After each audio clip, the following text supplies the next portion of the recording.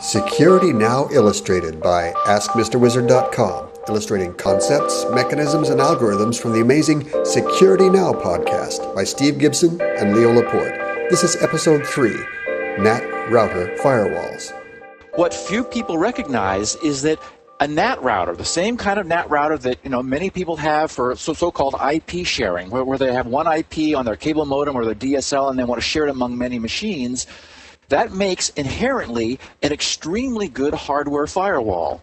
Nothing is able to come in to across the router that isn't expected, because the way it works is that the router needs to know when packets do arrive which machine behind the router that is in your own private network is expecting to receive it. Since they're all sharing that one IP, the router has to have some way of figuring out which one asked for it. The way it does that is that it watches the packets leaving the network. It watches any machines on the LAN sending data out onto the internet. When packets leave, it makes a note of that packet, where it's bound for, and it changes the IP on the packet to its own public IP and gives it a port.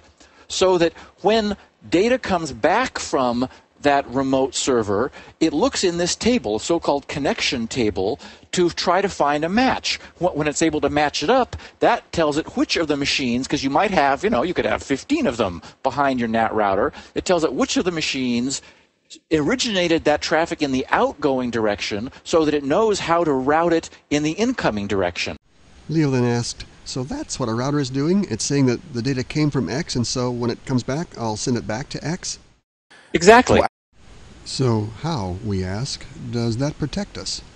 Well, the way it protects you is that hackers that are scanning the net, or worms that are infecting the net, that are just sending out data, or remember for a while there was the Windows Messenger spam where people were getting these pop-up messenger dialogues all the time.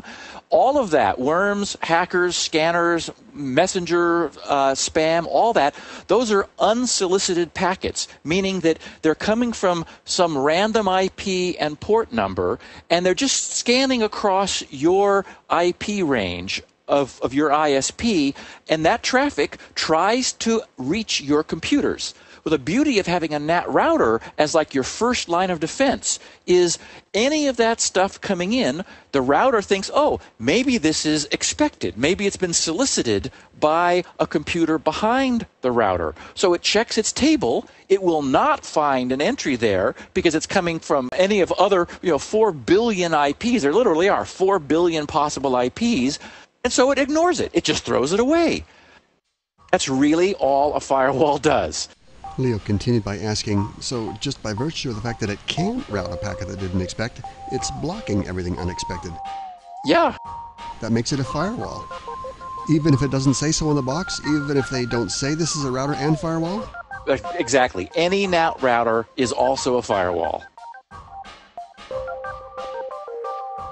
The original audio-only version of this podcast can be found on the Gibson Research Corporation site at grc.com/securitynow. That episode is about 26 minutes long. This clip illustrates some of the highlights from that show. This video clip comes from a large collection of related clips. All are indexed and easy to find at www.askmisterwizard.com, along with related items, text articles, illustrations, and forums. Please visit us today. We appreciate your support. Thank you.